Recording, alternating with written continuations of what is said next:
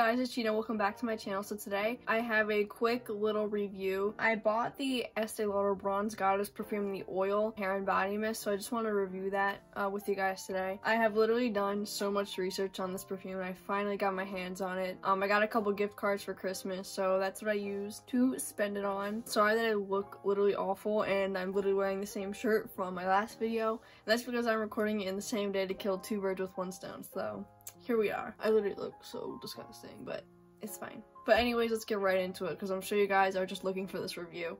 So here is the box. It's actually a pretty big box. There's literally only like 2 things in it. So it actually was quite expensive. The Bronze Goddess perfume, that's the Eau De Parfum, that retails for $102 on Ulta's website, and the oil shimmer body mist thing, that retailed for $50 on Ulta's website. And that was the cheapest I could really find it too.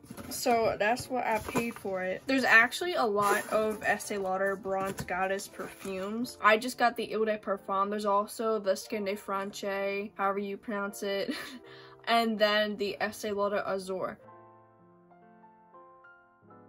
But today I am just reviewing the Eau De Parfum and the oil and body spray. It's like the oil and body spray is not really perfume, it's just a scented. Okay, so I open up the Ulta box and I have these 2 packs. This is the Eau De Parfum and this is the oil spray. I actually like the oil spray box better. First, I want to review Eau De Parfum. I've literally been dying to freaking smell this. I have literally been non-stop watching YouTube videos and all that stuff. And because like I was literally looking so hard for reviews and stuff on it, I wanted to give my opinion on it just to really help like truly describe what it smells like. It was kind of hard to tell. Like I always saw people say like, oh, beachy and suntan lotiony, and this probably is what it smells like. It's probably the best like information you can give, but I just wanted to see if I can offer something new to the table to better describe it. So here we are. But the boxes are really pretty and really shiny. It does look a little scratched up though, even though it is in this plastic wrap, but let's open it.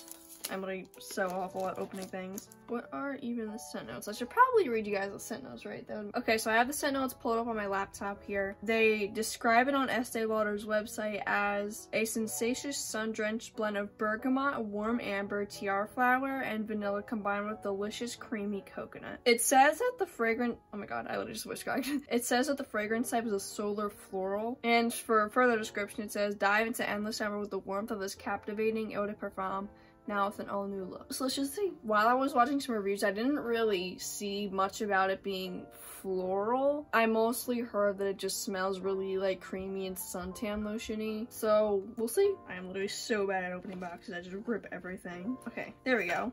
Ooh, it's like a blue like interior. Cute, very beachy. And here we have, I'm literally so bad at opening it.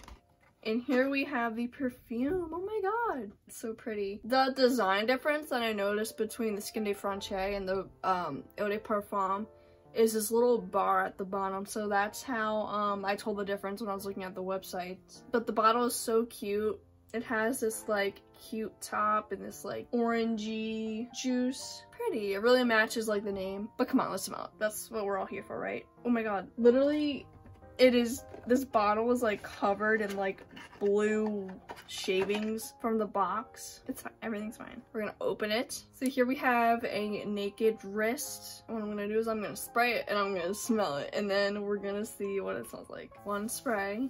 Oh wow, it is really florally. Okay, yeah, it is definitely warm. It's actually not what I was expecting. Maybe all the reviews I was watching was for the Skin de Fraiche, because this smells really like florally and really ambery. I don't really get that like creamy coconut and vanilla. I don't really get like suntan lotion either. I mean, I can kind of see it, but to me it just smells really, really warm. I can definitely smell the amber and definitely the tiara flower. To me, this smells really, really warm but fresh, but it still smells really good. I got a big enough bottle. This is the big bottle. I forget how big it is. It's a 3.4 fluid ounce. Okay, but it definitely smells really warm. It smells a lot warmer than what I thought it was going to. I have no idea why this won't close. Oh, there we go. But the bottle's pretty and it still smells good. It's just definitely not what I was expecting. It's definitely a lot more warmer than what I thought it was going to be. It's really, really, not overpowering, but it's definitely a star in this perfume. So maybe I was watching like the Skin de Franche reviews because everything that I was hearing was that it was like more like a creamy coconut, vanilla. This smells way more floral and way more like ambery than what they were describing. But we still have one more thing to review here. We have the oil spray for hair and body. It's like this gold shimmer that's in it. Let's open it up. Once again, I'm horrible at opening things. But I like this box a lot better. I like the, it's almost like cheetah-ish, but as if it was like blurred out or something. Definitely matches the name because it's very like brown and bronzy. Nice and shimmery. Has the same blue interior on the box. It has the exact same cap, just a different size bottle. Gotta shake it up. Gotta shake it. Gotta shake it. So when you do open it, the glitter is going to be separated from the juice that's in there. Let's smell it. Oh geez, it smells more like cinnamon. I think the scent notes are different on here than the Eau De Parfum. It's definitely a really cute bottle, like just to display.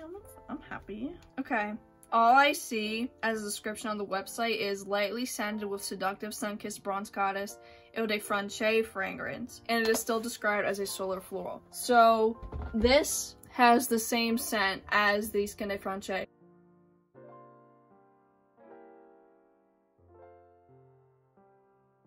Let's just smell it. Okay, it does smell really good. It is definitely sweeter than the Eau De Parfum. Put it down. But it smells almost more like cinnamony. I don't know if that's just because there's more amber or more of that tiara flower, but it smells like cinnamon. But it does smell like cinnamon in like a good way, in a good like sexy way. It just does not smell the way that I thought it was going to be. It just smells really, really warm and very almost spicy. I could definitely smell why it's called a solar floral.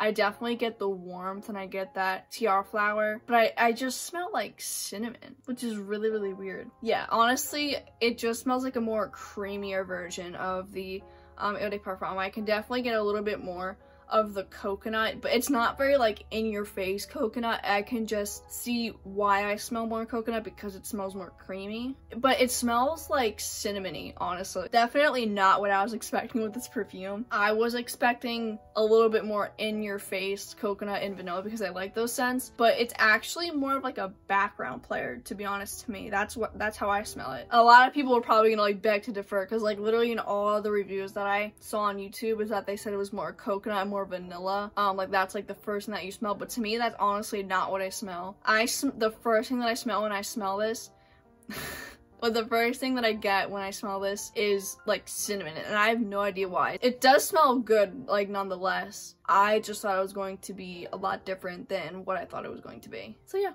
so that is it for my review of the Bronze Goddess line. I hope this review was helpful to you guys.